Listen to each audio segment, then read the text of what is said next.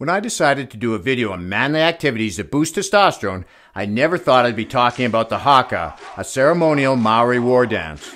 So let me tell you how I came across this testosterone-boosting gem. I was researching the manly activity of watching sports and came across an abstract for a study on how watching specific types of video clips before doing squats significantly improved their 3-rep max. Unfortunately, I didn't have access to the complete study, so I couldn't find out what these clips were of specifically. But one of them was considered to be aggressive.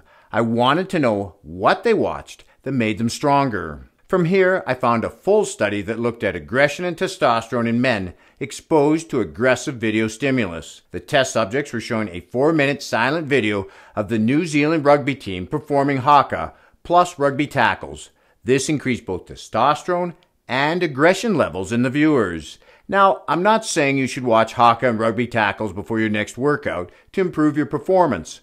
But what this does show is there's a strong mental connection with testosterone and increasing it when it's needed. Another time we see this is when we experience our favorite sports team winning. Our testosterone spikes. Winning, or even identifying with the winning team, is hormonally positive. Unfortunately, the reverse is true if our team loses. Our T levels go down. So how can we use this winning sensation to have us feeling better than Charlie Sheen? Winning. The best way to do this is to combine our competitive drive with another manly testosterone-boosting activity, and that's weight training. Resistance training has temporary and permanent effects on our testosterone. We add in the positive power of winning by making our workouts goal-based. Anyone who trains regularly to build muscle or get stronger and has a properly set up program will have a goal-based workout, as every training session will have both short and long-term goals, and you feel a rush when reaching one of those milestones you've been striving for.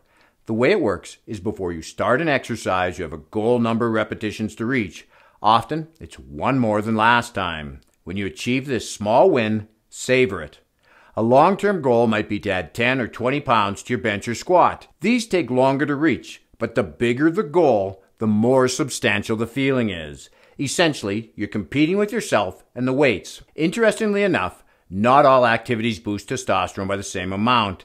They tested the testosterone levels of the Saman people of Bolivia before and after an hour of wood chopping and found a 46.8% increase in testosterone, and age had no effect on this increase. This was 17% higher than the change caused by playing soccer. These increases in testosterone help us to do more work, or, as we saw in the first study, improve our performance in the gym. The best way to permanently enhance our T levels is to improve our body composition. This is done in 2 parts. First, by losing excess body fat, and secondly, by increasing your muscle mass. Part of the muscle building process is recovery, and a vital component is sleep.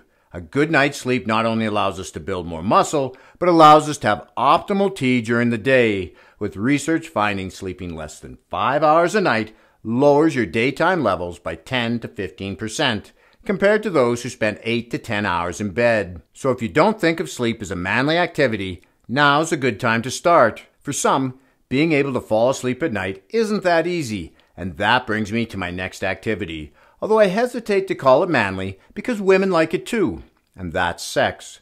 One study showed men who participated in sex had a testosterone boost of 61% above those who only watched the activity. According to the Sleep Foundation, sex helps us fall asleep by releasing hormones like oxytocin and prolactin that induce pleasant and relaxing feelings. It also reduces cortisol, which is connected with stress. If you want to know how to put together a complete testosterone-boosting workout, watch this video next and keep working out while having fun.